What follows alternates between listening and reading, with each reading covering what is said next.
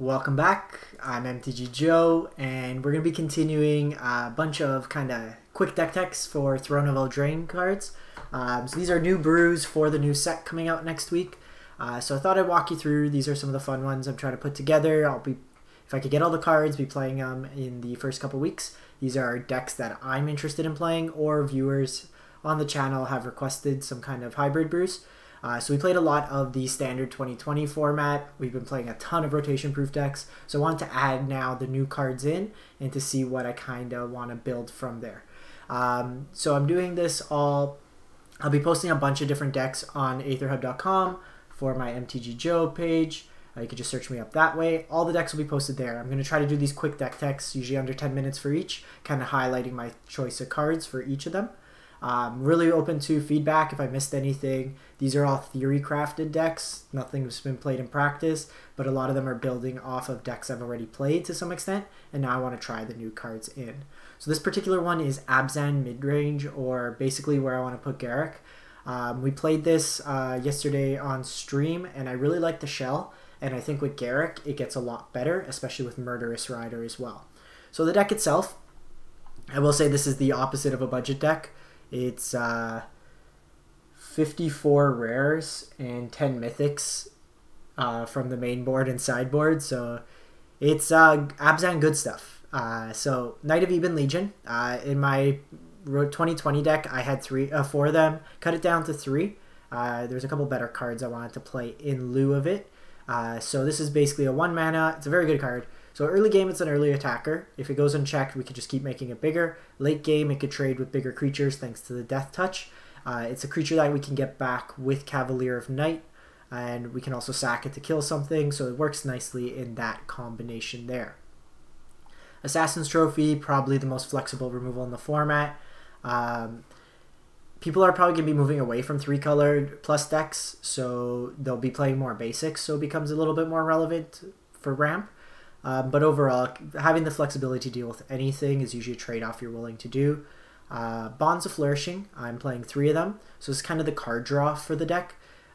Pretty much everything in our deck other than Assassin's Trophy, let me do a quick, and Kaya's Wrath are permanents and Fine Finality. So the bulk majority of our deck are permanents. So it's pretty much always a hit. Also, the 3 life is quite relevant to keep us alive to the mid to late game, where our deck has a lot more density of powerful spells. So this is something I wanted to play out. Glass Casket is actually a card that I think will be very good in the format. It's effectively like Baffling End. When it enters the battlefield, you can exile a creature with CMC 3 or less. This is the early game removal that we needed. It's not conditional like Cast Down. The only downside, it's not instant speed, but it's a good way to deal with creatures that way. 4 of Othakaya, I think this is a great removal spell. In fact, it gains life. So you'll notice a lot of our spells incidentally gain us life as well, which helps us go to the late game there. Also with Othakaya, we're playing a density of Planeswalkers, so the opponent can implicitly just lose a lot of life by attacking into them, that we can then punish them when we get Garruk down or one of our big threats. Murderous Rider is probably the best card in the set, if not one of the best cards. It'll be basically the Vraska's Contempt of this new format. So for those of you who aren't familiar how Adventure works, think of it as like an alternate cost. You have a split card. So you can choose to cast either on the face value a creature, a 3-mana lifelinker. When it dies, put it to the bottom of the library. Or you can cast it for its Adventure first. It's effectively Hero's Downfall, so you can destroy target creature or Planeswalker, you lose 2 life. If the spell doesn't get countered, it goes on it goes into like a special exile zone, in which you can then cast it from its Adventure and then get the creature. So you effectively have 2 spells in one. But this is the way that we can deal with creatures or Planeswalkers, the flexibility that you're not playing Elder Spell, where in a creature-based matchup it's not that good.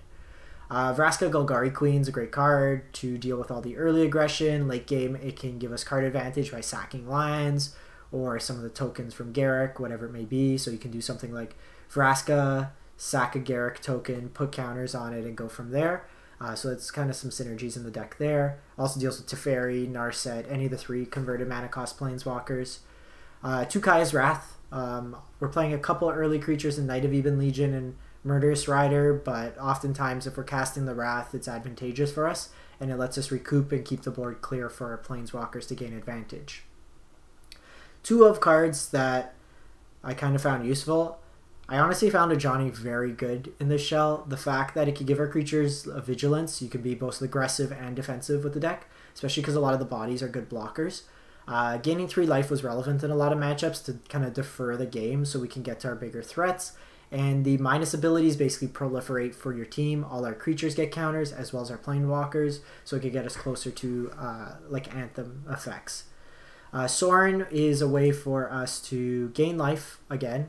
It gives our creatures lifelink during our turn. It's a way to ping, like say your opponent has an Arset, they've minused it twice, or they Teferi bounced. You can hit him with Sorin, gains a life, and then it could also return our creatures.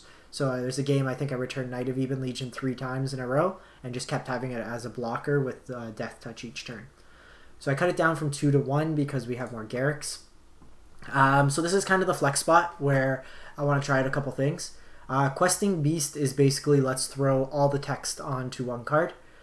So it is a 4 mana, 4/4. Vigilance, Death Touch, Haste. Questing Beast can't be blocked by creatures with power 2 or less. Combat damage can't be prevented. And whenever it deals damage to an opponent, it deals that much to a planeswalker. So it's kind of dual removal. It's a really strong threat. The reason we're not playing more is it's legendary, so we want to kind of narrow it down in that sense. So we're playing 2. I'm going to get to Tolsmere in a sec. We'll highlight Cavalier. So Cavalier we played 2 of in the deck, felt really strong. A 4/5 lifelinker is a good body. When it enters the battlefield, we could sack any of our dorks to kill a creature. When it dies, we can get back Murderous Rider, we can get back Knight of Even Legion. So there's a lot of cool effects we have there. Most of the time this is going to go into our library, but say it gets countered, we can kind of recycle it that way. Tolsmere. So Tolsmere is really, really synergistic with Garruk. So when it enters the battlefield, you create a legendary 3/3 wolf, and then whenever a wolf enters the battlefield under your control, you gain 3 life, and that wolf fights up to 1 creature you don't control. So it could come in, fight. With Garruk's plus ability, you create 2 wolves. 2/2 wolves that have, when this creature dies, put a 1/1 counter. Sorry, put a loyalty counter on Garruk, so it's the way it pluses. So every turn, Garruk basically reads with a Tolsmere out, create 2/2 wolves, gain 6 life, and have 2 be able to deal 4 damage to any creature, and then potentially put 2 loyalty counters on it as well. So it's a really cool effect there. It's -3 destroy creature, and it's -6 as a permanent overrun where all your creatures get +3/3 and trample. So we're playing 3 of those, and then 1 fine finality as kind of a wrap up to the deck. You can recycle our spells when we need, Questing Beast, Tolsmere, whatever we need, and then a lot of times the finality part, because all our creatures have pretty high toughness, so Tolsmere will survive, Questing Beast will survive, Cavalier will survive, Murderous Rider survives. Depending on our Knight of Even Legion, it could potentially survive as well. So it's a way we can wipe their board, pretty much all their board, while still keeping the creatures. Sideboard, well, actually, let's go to the lands. If it's a dual land in Abzan colors, we're playing it. The nice thing with Abzan is we have 8 temples, which is really good for utility. And then 2 cards I want to try out. We're playing a lot of duels, so they should come into play untapped most of the time, is the castles. I think these are really good utility spells that cost very little downside to play. Usually these effects make the lands come into play tapped. So Castle Ardenvale is going to be a plains, and for 4 mana you could create a 1/1 white human. This is a way that if we kind of flood out or we're not drawing anything, we can keep creating humans as either aggressive cards or defensive. Good against control, good as chump blockers.